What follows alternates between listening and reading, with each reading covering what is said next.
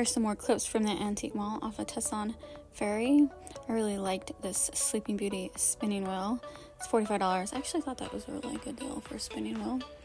Here's a wall mask giving me some Temple of Doom vibes. This heavy duty chocolate Santa mold. Maybe it was a doorstop. It was pretty heavy duty. And a Strawberry Shortcake ragdoll. Oh, I cannot remember which character she is. Comment down below.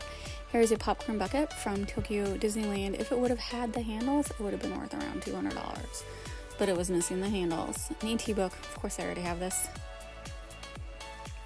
Jaws 2 cards. This guy wanted $39.99 for them. Maybe if it was Jaws 1. No one cares about Jaws 2. This creepy doll from the 1930s.